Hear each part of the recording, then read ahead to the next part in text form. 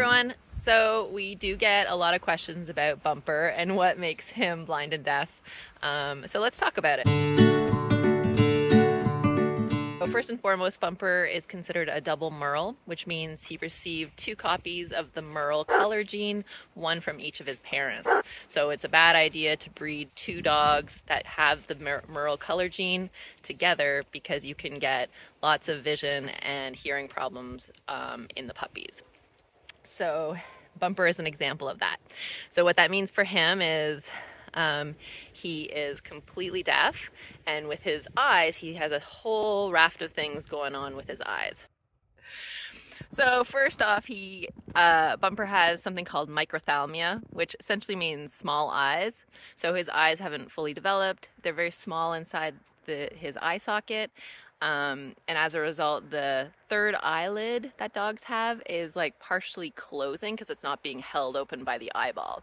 So that can obstruct some vision and is complicated by some other conditions he has. So he has something called Strabismus. He has something called Cortopia, which means that the pupils of his eyes are not fully centered in his irises. So they're a little offset.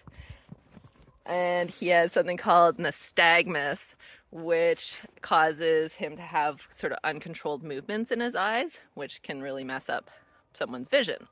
So all those things sort of compound. He also has Starburst Pupils.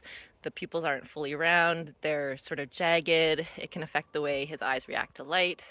And he has suspected persistent pupillary membranes, which can lead to various problems like cataracts and thickening or making his lenses opaque.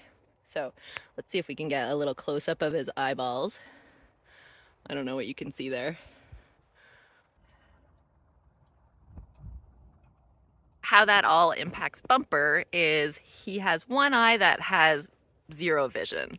The other eye seems to have some degree of light, shadow, contrast vision, which can be incredibly helpful to him. So you'll often see him running up towards a large object, and then when he gets close enough, he'll veer off to the side and not actually hit it. So we're pretty grateful for the tiny bit of vision that he does have. It's pretty inconsistent because of all of those conditions that he has. Sometimes they're working against him.